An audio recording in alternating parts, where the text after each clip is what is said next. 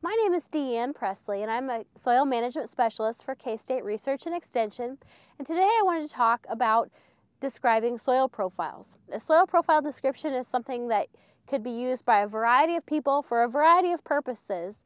One such use might be a certified crop advisor who wanted to make a field-specific recommendation or just to learn something more about a soil profile for any intended use. Some of the equipment that you might want to assemble to take to the field with you to do a soil profile description would include a soil profile description form, and those can be found online or you can create your own.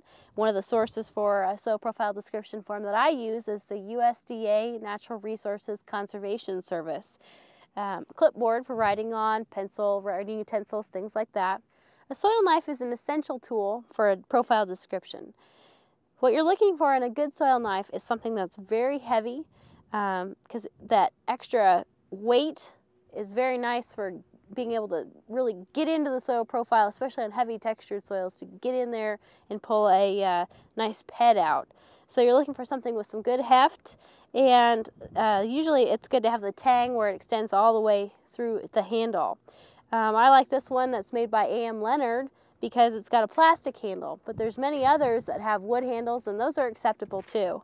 Knives are available from many suppliers online, so the way I would suggest you go about finding a knife would be to Google soil knife and look for suppliers. But Ben Meadows, Gempler's, Forestry Supplies, A.M. Leonard all sell soil knives, either with the plastic or the wooden handle. Either are acceptable. I believe the going price is somewhere around $20, so they're not a tremendously expensive item, but they're very nice to have. Some additional tools that you'll want to bring to the field would be a water bottle. I prefer a spray bottle type, and that's for using when we do soil texture by feel, which will be described in another video, and the link to that video will be below the view screen on this video.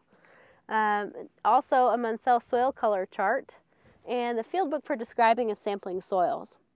Munsell soil color charts are also available from many of the suppliers previously mentioned, such as Forestry Supplies, Ben Meadows, Gempler's.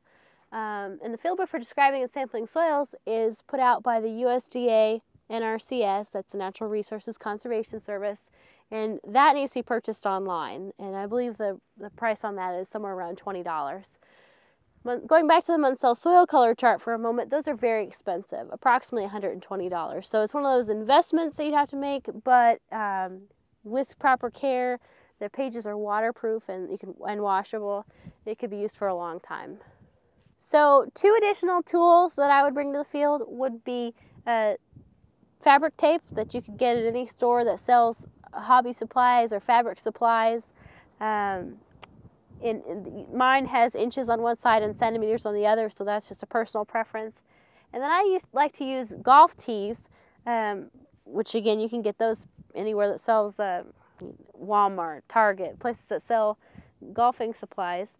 And I use those to mark boundaries in the soil pit that I'm interested in. So when we're marking horizon depths, I like to use those because if I forget one and it stays out here, eventually it would biodegrade. So rather than a nail, which could put a hole in someone's tire, this is not going to be quite as dangerous. So use those for marking the boundaries. Soil profile descriptions can be done either in a pit or with a soil probe or an auger or with a post hole digger. And they can be as simple or as complex as you need for whatever your given purpose. Soil pit is not necessary, but it's certainly a nice way to really get the full picture, see what the roots are doing, and really look at soil structure that can be hard to see from an auger. I do like to do my soil profile descriptions from top to bottom. To me, that makes sense because it's how the roots are thinking. If you're thinking like a root and you're moving from top to bottom. But some people like to think the other way and go from the bottom to the top, thinking about the parent materials in the bottom part of the soil horizon, working up to the top soil. But like I said, I go from the top soil down into the parent material because that, to me, seems to make logical sense.